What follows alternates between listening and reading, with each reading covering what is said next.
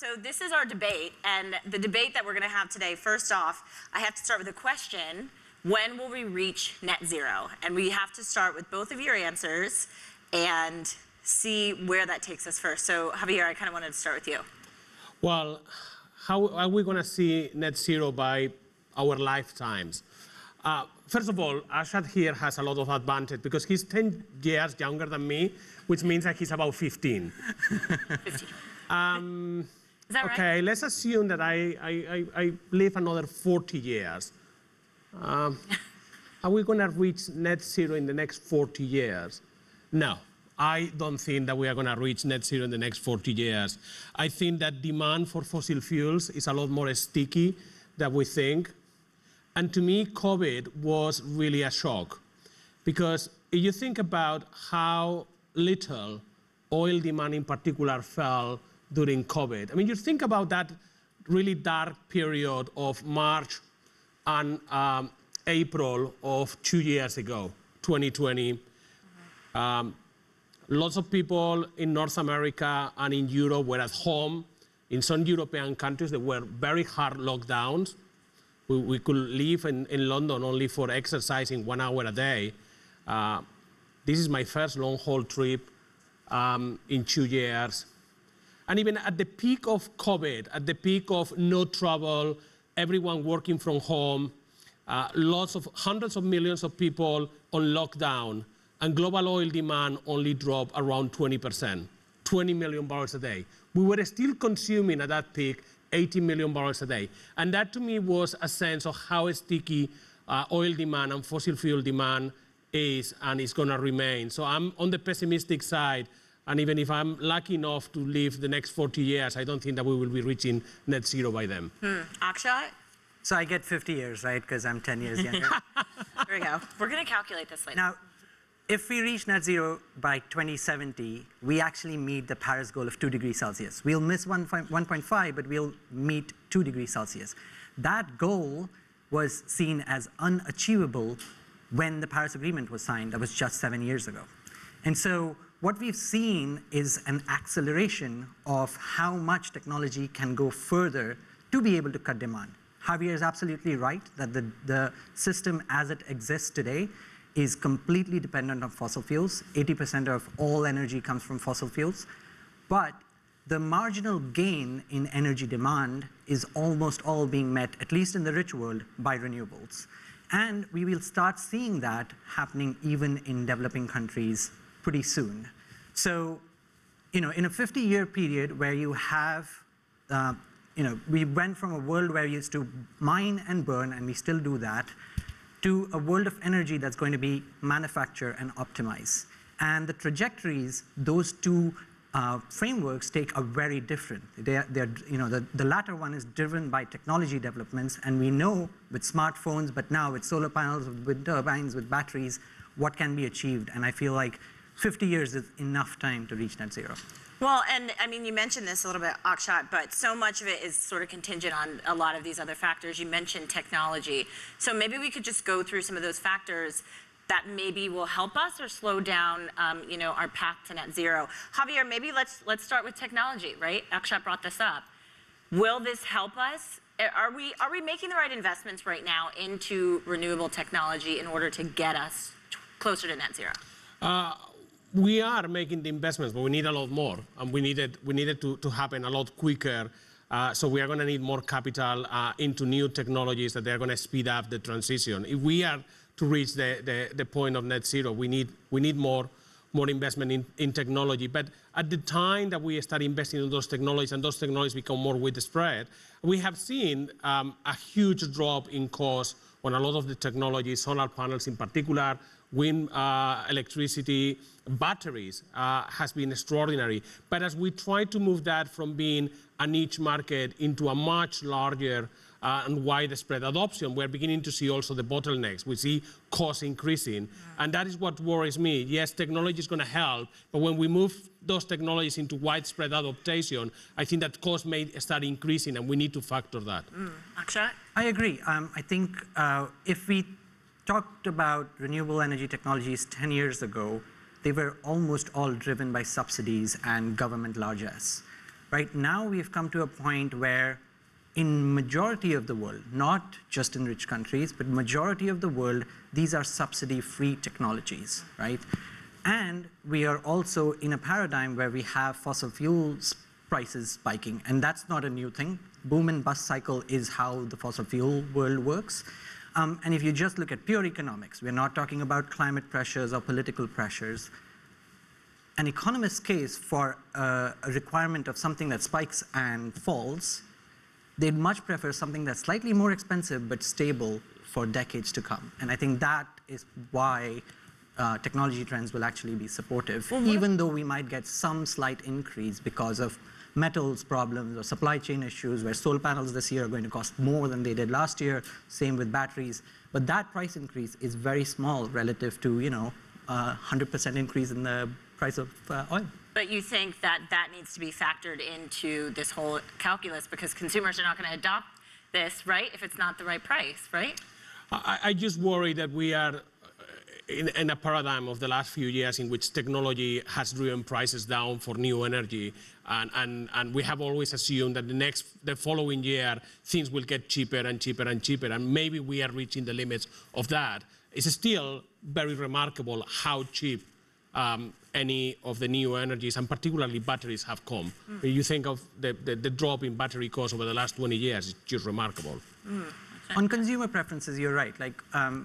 Would we choose the green alternative if it were the same as a fossil fuel one? In electric cars, I think we've kind of given the answer. Once you make the charging problem, in certain places solved, then the electric car is a better car. You want to drive that. But would that be true of electricity, which is a commodity? No. So you're going to have to make the case again and again and again, as we see more climate impacts, that your choice of green alternative is not just for you, but also for the rest of the planet. All right, let's tackle another issue that is also, what we need to think about when we think about net zero, and that's, of course, something that we've all been focused on for a while, the war in Ukraine, and sort of how that's trickled into trade and supply. Javier, does what we're seeing right now speed up or slow down our transition to net zero? I think, unfortunately, the war in Ukraine, for the time being, is going to slow down things.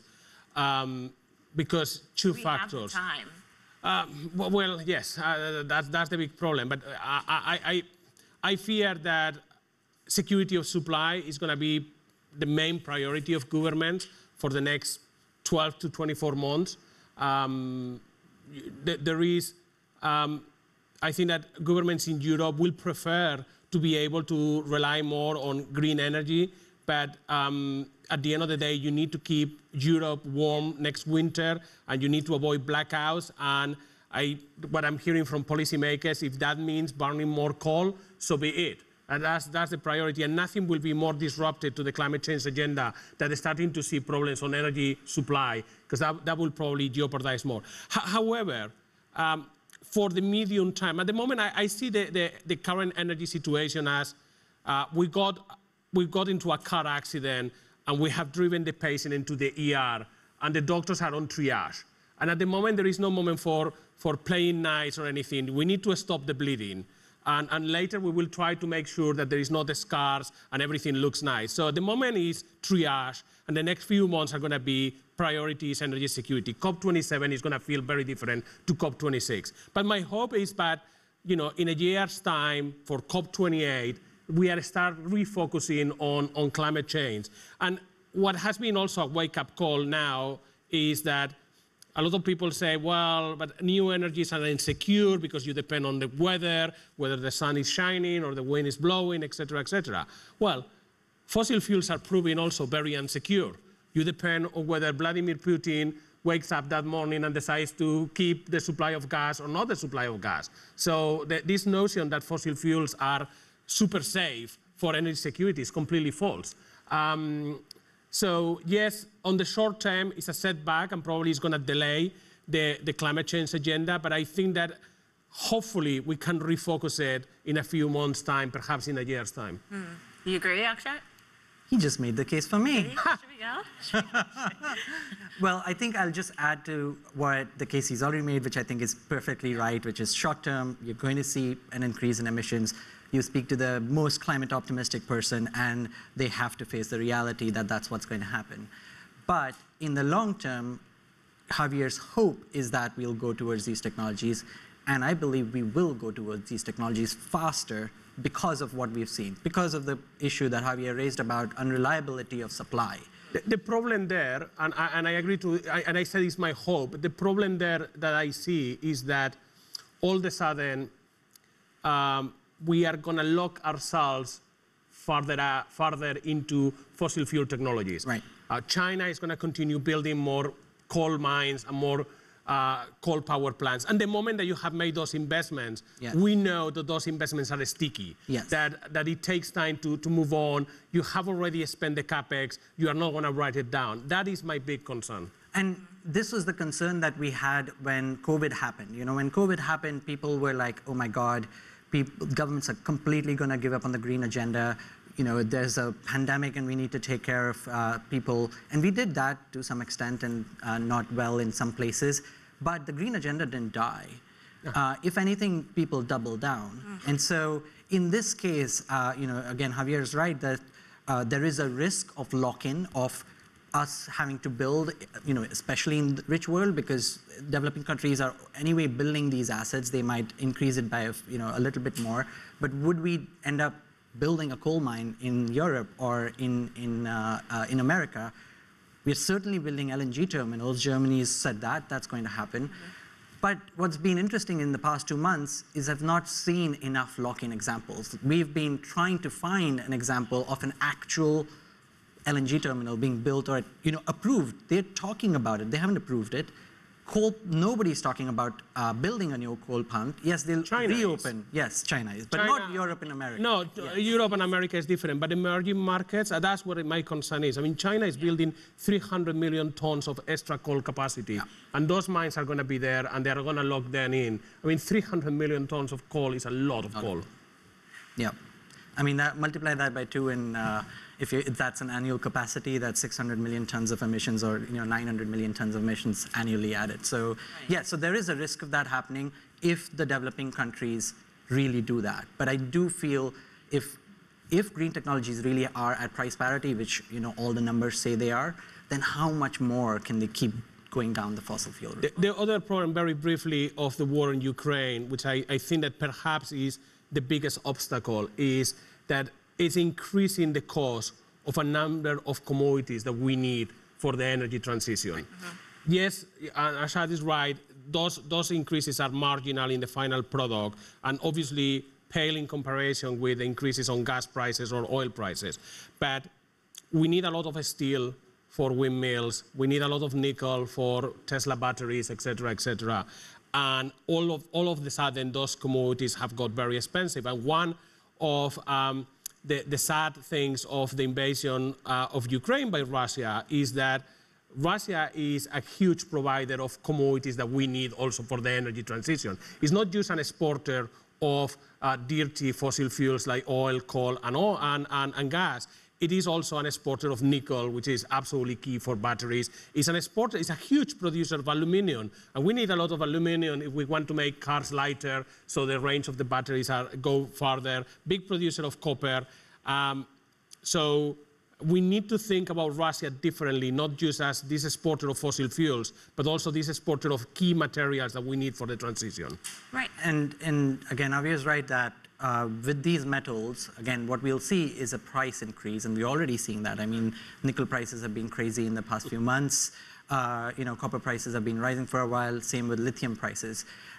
There is, however, again, a technology trend that helps, which is there are replacements available. Earlier, we had Jagdeep Singh, the CEO of QuantumScape, which is a battery maker. They were building their battery with a nickel cathode, with one of the electrodes being made of nickel and other metals. They're happy to replace that with iron and still be able to provide, if not as much performance, still a step change from where they are. So there are alternatives possible, and price signals make that happen. Well, and the complication too with the war is we don't know how long it's going to go, right? So, I mean, how long can people hold out for, these prices to be spiked the way that they are? I mean, how much time do we actually have? I don't know, and anyone who gives you a view of the war, I think that, you need to be inside the head of Vladimir Putin to know how long this is going to play out. I mean, what we have seen is that at the moment it seems that we are going for the long run. This is not going to be something that is going to be resolved in the next few weeks. And it has been a huge shock into the system. I mean, even if the war ends tomorrow, will Europe ever trade with Russia in the same terms that it used to trade? Will ever Europe of the United States be relying on any commodity coming from Russia? And the answer is I really struggle to see that as long as Vladimir Putin is the president of the country. So it complicates a lot of the situation. The other big problem of the war in Russia is that it has complicated massively global policy making. And it's across everything, and climate change is part of that global policy-making discussion. I mean, how we are going to have a deal at the next COP27 or the following one, where you need a number of key countries sitting on the table. You need Europe, you need the United States, you need Japan, you need Russia, you need China, you need India, you need Saudi Arabia. And a lot of those countries are completely split now in global politics, more than ever. And I fear that climate change may be a victim of that acrimony that countries find very difficult to reach a deal. The G20 as an organization is effectively dead. I mean, the meeting will still take place, but I don't expect much coming from the G20. And the G20 is really the key kind of precursor of climate change negotiations. Yes, and I think in the IPCC reports that come out every few years, we've had two recently, you see these curves of emissions falling after a certain time, and that's, the most efficient way in which you can do it, and that requires global coordination. And so this is certainly going to, throw a wrench in the works. However, if you look at the history of climate diplomacy, there's always been actors who have been opposed to making any consensus happen. So Saudi Arabia famously has put in a clause in the UNFCCC, which is the framework under which all the COP meetings happen, to require that there be a consensus. Every country says yes, only then there is an agreement. And despite that problem that was created 30 years ago, we did get the Paris Agreement, we did get what happened in Glasgow, and COP27 and 28 were going to be different any which way. They were going to happen in Egypt, the first COP in an African country where energy security and energy access is a problem. It was going to happen in UAE, which is an oil giant. Yes, they have a net zero goal and they want to try and do more on renewables, but those were going to be different. They just get a little more complicated, not completely off track. Are you optimistic, though, about some of the negotiations that are happening in 2022? Or is there any optimism that you can leave us with? I mean, Akshat, you're being a little bit optimistic, but Javier, I'm trying to get something out of Javier. I have been pessimistic because, geez, I mean, everything that it could go wrong in 2022 has been so far going pretty wrong. I mean, we were emerging from COVID. I kind of was thinking that, we were going to get a break. And I mean, that sounds horrible from here when you see the devastation that is happening in Ukraine. So complaining from the comfort of New York and this city is ridiculous. But yeah, the year has not been going very well. I mean, the only positive that I could see is that we keep the conversation going, that climate change has not completely dropped out of the agenda, that policymakers still have it. And even we are in triage on, focusing on energy security. And, the German government has very difficult decisions in the next few days about how literally they're going to avoid a massive recession in the country and be able to keep Germans heat and warm next winter. But we are still having the discussion about climate change. And I think that that's the positive. If I were to take an optimistic view, then there is something that is outside the energy and diplomacy sphere that probably helps the climate agenda, and that's the response that the West has had towards this aggression, this war from Russia. You've seen countries come together, at least in blocks, and work and coordinate to actually act. And so when there is an emergency, you can see countries trying to do that. We've also seen with Macron's election that democracy still holds sway, and that there are powers that would like to be able to participate in the global conversation, in the European conversation, if there isn't a global one. And we're going to require, I mean, the IPCC scenarios make it very clear that you're going to require coordination. If that coordination is within blocks, that's better than no coordination at all. I mean, one thing that my final point, it kind of relates to technology, but also public perceptions, and sometimes you need an external event to force movement. You know, that is a controversial issue, but I have been advocating publicly for nuclear technology and nuclear power. The crisis in Ukraine, the invasion of Ukraine by Russia, has given nuclear perhaps a second chance that without it probably will not have had. And for some countries, that's going to be very important. I mean, just putting aside whether Germany is going to keep the nuclear power reactors open or not this year, which I think that in some ways it may be a sideshow. I'm more interested in what Japan is going to do, what South Korea is going to do. We see the movements that the UK is taking. I will be very interested in what the crisis means for a country like the United States and nuclear policy. Yeah. Yep. All right. I think we have a little bit of time for questions, but I don't know if we have. Meg, do we have any questions? Oh. Yes, we have some questions. Yes. So a lot of people were asking about different energy sources. So I'll just kind of go through, and we can kind of do them one at a time. Nuclear was one, so you kind of addressed that a little bit. But other ones that were mentioned, just what you think, how this will help the transition or hurt the transition. Hydrogen, other quasi-green energy sources like hydro, nuclear, and I think, so that was pretty much probably it. So mostly hydrogen and hydro, I think, were the ones that haven't been addressed. I think the hydrogen case is actually quite fascinating. Where gas prices are today, hydrogen has already become economical. It was supposed to become economical by 2025, 2030, if you were being, pessimistic. But that's already happening with the gas prices where they are today. Of course, that doesn't mean we suddenly have an industry that can spit out electrolyzers at scale. And so that, even if cross parity has been reached, we won't actually see an impact from hydrogen for a few years to come. Yeah.